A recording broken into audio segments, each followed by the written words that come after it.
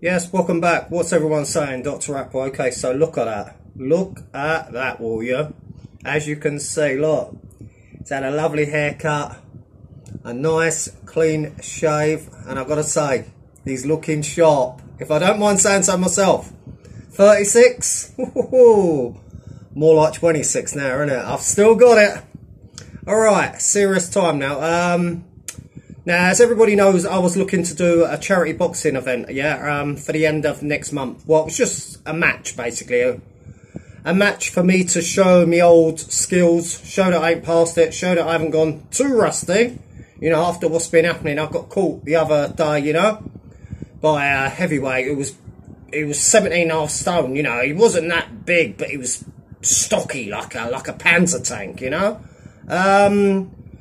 And I wanted to do it for a charity that's close to my heart, you know, and I feel it's a well-deserving charity. It's Age UK, and I know they've been doing great things, helping Brian Cockerill at the moment, you know, with his, how can we put it, disabilities that he has at this current time. It's also done wonderful things for PP. My old mate PP. Ooh, ooh. Alright, PP. He won't be watching, don't worry. Alright, yeah, and unfortunately, this is where I have a bit of bad news. Paul Venice, his name was getting floated around a bit, and unfortunately, I like Paul too much. He's too likeable. I just wouldn't be able to, you know, hurt him. Really, like, you know, get that stinging in the ear, you know, and when I goes, I goes. So, look at these, mate. Look at these. Just got back from the gym. These ain't to stop me picking my nose, you know. And this, look at that.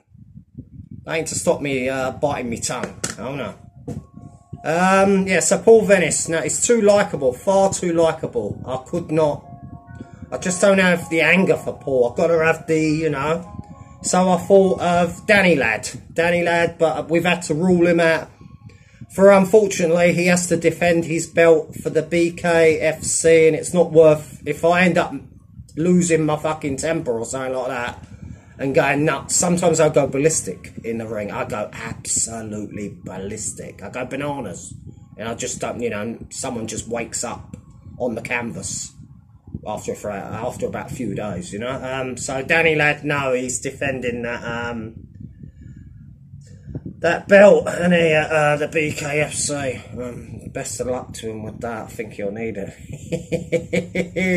And then there was Matt Legg, my dear old friend Matt Legg, and I thought, Matt Legg, serious contender there. Been in with Anthony Joshua, can definitely spar, can definitely fight. And then the same couple of people that were floating around the name Matthew Legg were asking me, would I take a dive? Would I take a dive for Mr. Legg? And you know what? That is against my morals to take a dive for anybody. Anybody. So that's kind of blown up, should we say. Blown up in my face. So we have to rule out Venice for being too nice, too likeable. We've had to rule out a Christie, because he's got his defeat coming in the BKFC. He's got his defence coming in the BKFC.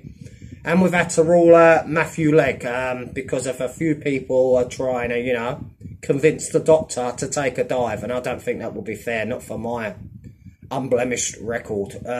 So, I don't know if there's any big names out there. I really don't, you know. I only want a big name, you know, and a big name. What's his name? Joshua's fighting Dillian White, so I've ruled them two out. And Fury's got his fight, I think, in October with that. How daft is that? How daft is that? You know, why aren't these boxers fighting the people we want to see them fight, you know? That Uzek's fighting, is it Daniel Dubois, or whatever he's bloody called? You know, they're interesting fights, but they're not, you know, they're worth purchasing, but they're nothing to lose any sleep over. So yeah, Age UK, I'm hoping to raise some money for this well-deserved charity. Like I said, it's very close to my heart. It's been doing marvellous things with Brian Cockerill, learning him how to walk again, how to talk properly, breathing techniques, and it's also helped my dear old pal PP, you know. Oh, he's going to jump on exposed. Fucking goof.